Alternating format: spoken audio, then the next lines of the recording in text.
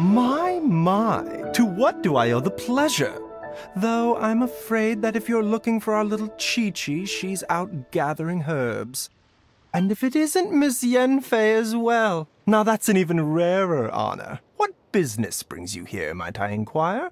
Some charlatans peddling ineffectual medicines again, no doubt? No. I'm here this time to ask if you're familiar with Smaragdus Jadeite.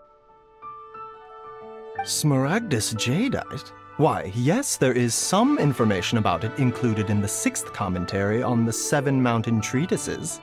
The 7 Mountain Treatises states that this substance springs forth from stone marrow within the mountains, and will bring disaster to any mere mortals who touch it.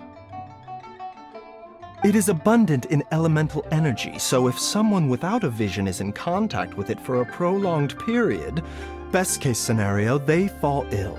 Worst case scenario, they'll suffer great changes in personality, and their illness will only ever get worse. Anyway, I'm sure you didn't come all this way just to chit-chat.